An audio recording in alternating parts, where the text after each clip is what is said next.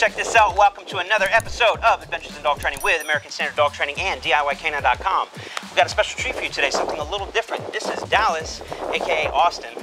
His real name's Austin, we call him Dallas. But he finished just a couple months ago our academy for professional dog trainers, and now this is his very first dog that he trained on his own from scratch as a professional dog trainer as part of our program. We get a lot of calls come in, we get fully booked out, and we're at a point now where we have to start sending dogs to, guess what, certified trainers. So Dallas is one of our certified trainers, and again, this is his first dog. So in this video, you're gonna see what he was able to accomplish based on the skills handed down from me to him for this awesome dog. So we've got a little bit of a rainstorm coming through. Once that passes over, you're gonna see us go ahead and take him into somewhat of a busy area. Hopefully it's busy, and you'll see how he performs. So make sure to watch till the end, because we'll talk a little bit more about the Certified Dog Trainers Program and how you can go from zero to hero if you wanted to be a dog trainer. We'll see you in the video.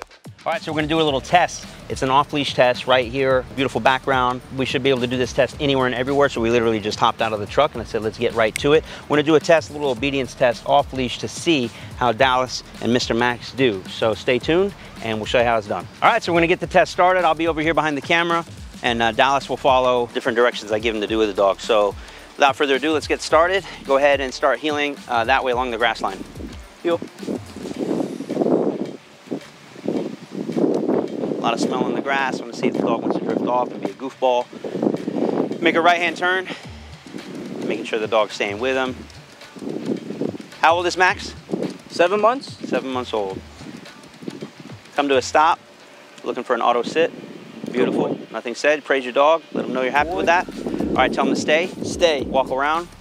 Let's do a big circle around him. Take your time with it. Walk natural. There you go. Walk like we're not filming you, so the millions of fans don't see you screw this up.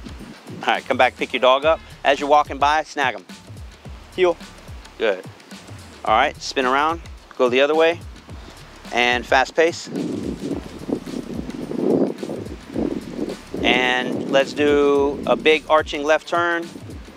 There it is. Good boy. So down him. Down.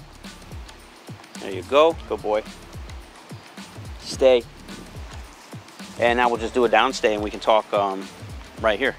All right, so I'll give him a passing score on that. So now we're gonna take Mr. Max to a much busier spot over here, and we'll do some more work around some distractions and do an extended down stay with a ton of distractions of people walking around. All right, now we're gonna test Max's recall. It's just a nice spot here by the grass in the shade, so we might as well do it now before he gets too tuckered out. So there he is, just hanging out. He's a free dog. Technically, he's allowed to pee or poop or do whatever he wants. And while he's in the middle of sniffing, I'm gonna go ahead and call him now.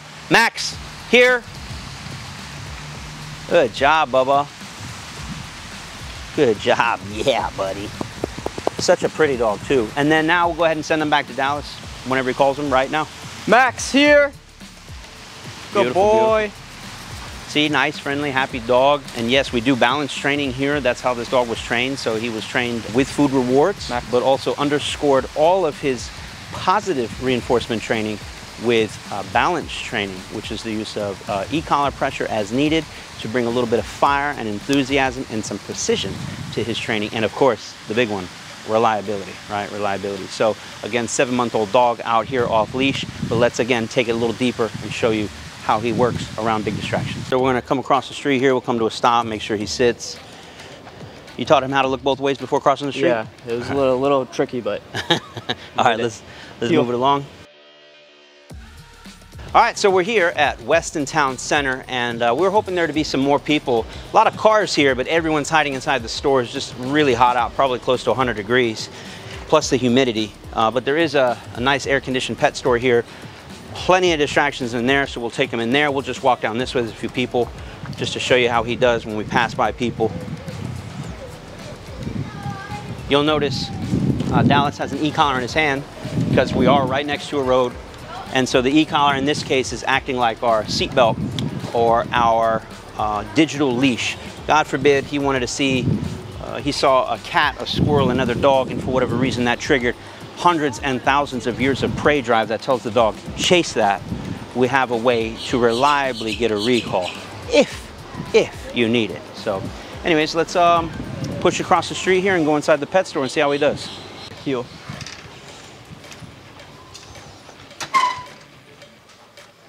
How you doing? Hi. Good. Good, good. Looks like you guys are clearing out, huh? Yeah, we're closing down. Yeah.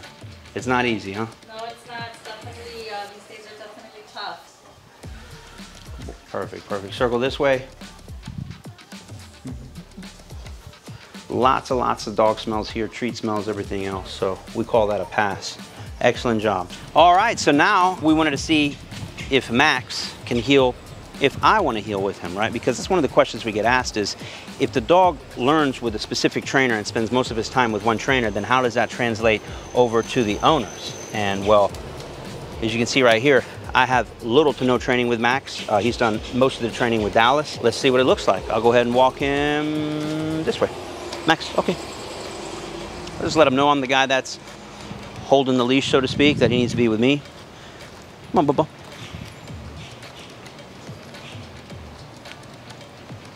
And let's test my favorite. Come to a stop. We're looking for an auto sit. No auto sit there. It's a little hot out too, so sometimes they don't like to put their butt on the ground. There she is, right there. Stay. How are you? Good.